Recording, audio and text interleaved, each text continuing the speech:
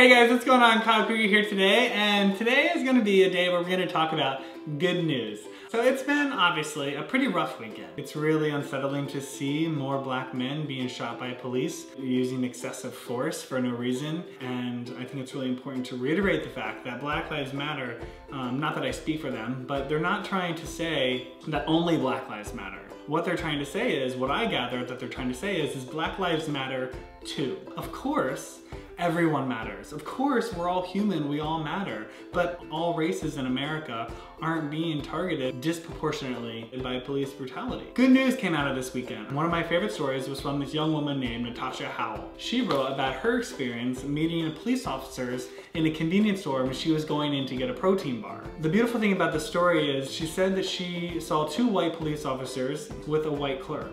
And she walked in to get a protein bar and she turned around and she noticed that one of the older cops was following her, and she looked at him when she was walked up to the end of the aisle, and he asked how she was doing, and she said she was doing okay. And then he asked her, how are you really doing? Which is such a beautiful question, right? Like, all this is going on, and how do you feel? And she said, I feel tired. And he said, me too.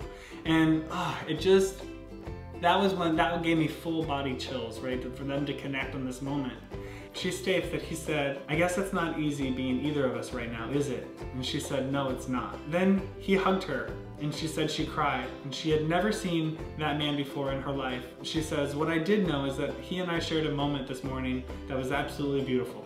No judgments, no justifications, just two people sharing a moment. And it was just so amazing to see in a time like this, that a police officer and a young woman of color coming together and having a moment in all of this darkness. And I'm just so happy that she shared this, so thank you so much for sharing this. I consider myself pro-human, right? I am pro-black. I also support police officers, and I'm very grateful for what they do for us. So I think it's really important to highlight that we can be pro-human and we can be pro-police and pro-black. We can move to a better place where these people aren't being targeted.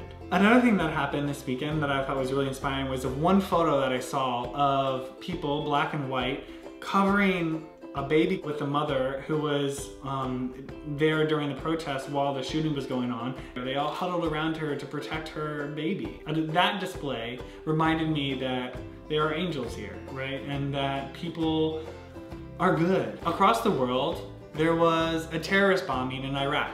And there was a young man, seen right here, and an ISIS terrorist was wearing a suicide vest, and which I guess is basically like a bomb from what I understand. And this man physically ran to the terrorist and hugged him and grabbed him and took him to the ground and absorbed the blast. And by doing this, like, significantly reduced the casualty amount and saved so many people. It was uplifting to hear that this young Muslim man took his life to save all of these other people. And I just think that was so inspiring. Okay, so today in sports, just like most of you, I'm a Serena Williams fan. I mean, who is not a fan of this woman? This weekend, this Saturday, she won her 22nd Grand Slam title, tying Steffi Graf's record. Also in sports, Portugal won the Euro Cup, which is really great because we got to see Cristiano Ronaldo shirtless. So congrats to Portugal and Cristiano Ronaldo. Thank you so much for being half naked for us. We very much appreciate it. Also in sports, it seems that the U.S. women's national soccer team has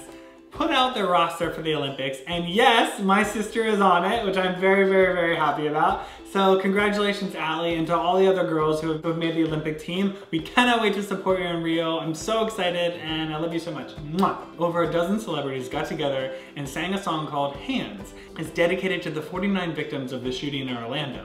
You can find the song on iTunes. It was released on July 5th. All the proceeds from this song go to the Equality Florida Pulse Victims Fund, the LGBT Center for Central Florida, and also GLAAD. This week in politics, Massachusetts Governor Charlie Baker signed a transgendered rights bill. This bill specifically allows transgendered individuals who live in Massachusetts to use locker rooms, changing rooms, bathrooms, facilities that match their gender identity.